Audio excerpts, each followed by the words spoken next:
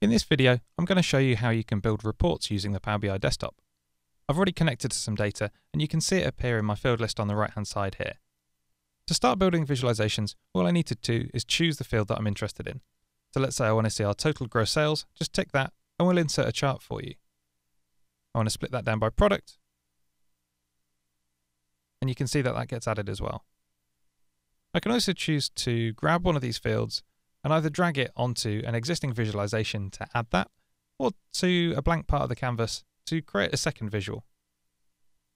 With these sort of categorical fields, we'll create a table showing you each of the different values in that field. And I can change the different type of visualization by using this gallery at the top here. Let's just add units sold.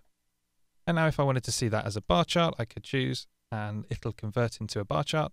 If I wanted to see a pie chart, or if I wanted to see this as a donut, I've got a whole range of different options for me here. If I want to see some totals, for example, I can drag out units sold, and rather than looking at it just in this single bar, I might choose this card view, and that just gives me the top level number for how many units we've sold. If I wanted a map, I could insert one of those and then drag things like country and use this field well here to control exactly how this visual is created. So I can put country into location, and then I want to see our net sales as the value that controls the size of the bubble. This area changes depending on the visualization that you have selected. Let's just squash this up and make some space for a scatter chart. Now for a scatter chart, I've got a whole range of different options. So I can put our gross sales on our x-axis, I can put our net sales on y-axis. Let's split this down by the different segments. And I could even add something like product to the legend to color each of these different bubbles based on the product. So there's a lot of control that I have over the way that the visuals are constructed using this area. I've also got control over the way that the data is filtered here. So I can say if I'm just interested in filtering this scatter chart down to just a particular product, for example, I can expand that and say, you know what, I'm just interested in these top 3 products. I can add more filters by grabbing the field that I'm interested in and dragging it into this filters area. I can choose a visual level filter if I just want to filter this scatter chart, or I can choose a page level filter if I want to filter all of the visuals on my page.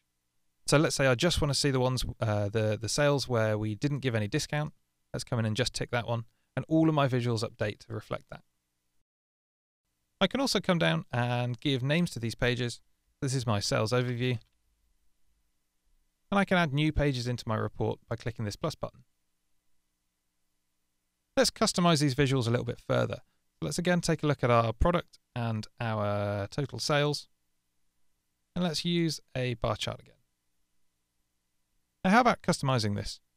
I'm looking at gross sales by product, but maybe I want to give this a different title. Well, I've got a whole range of formatting options available to me here. If I come into the title, I can say, well, actually, I don't want to look at this. This shouldn't be our gross sales. This is just a overall sales, and you can see the title gets updated. What about the color of the data points?